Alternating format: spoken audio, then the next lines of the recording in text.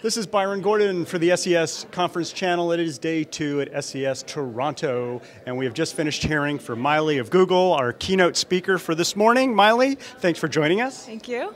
And MayDay, we'll keep it short, but you brought up, or rather Mike Green, who was talking to you, brought up the significance of MayDay and caffeine. So I thought with our viewers a little bit, tell us about the significance of MayDay and what was the significance behind that? Okay, sure. Our MayDay, what's considered the MayDay update, was for us an algorithm ranking change.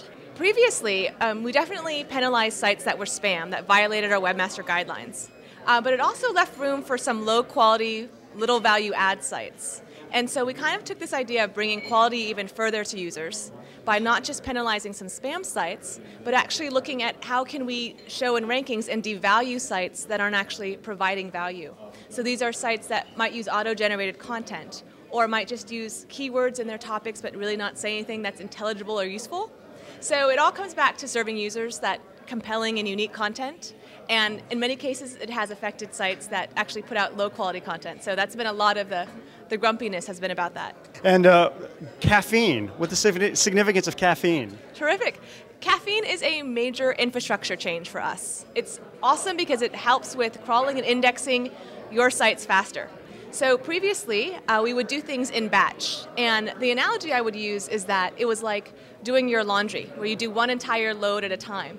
But now, with caffeine, across all of our indexes, rolled out to every data center in different languages, we can actually take a document at a time. It'd be like washing one shirt, then one pair of pants, and just pushing that through, not waiting for an entire load to be ready.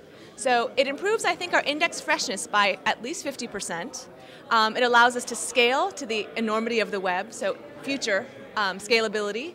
And another great thing about it is that it actually helps us to attach more information per document.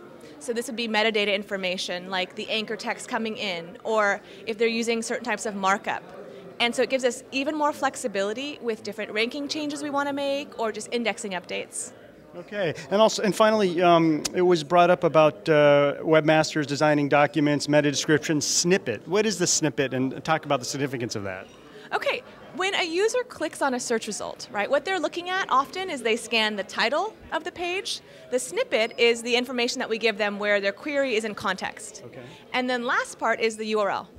And it's actually shown that users do even look at the URL itself. So even if we see a query term in, that the user entered and we see it in the URL, we highlight it there too.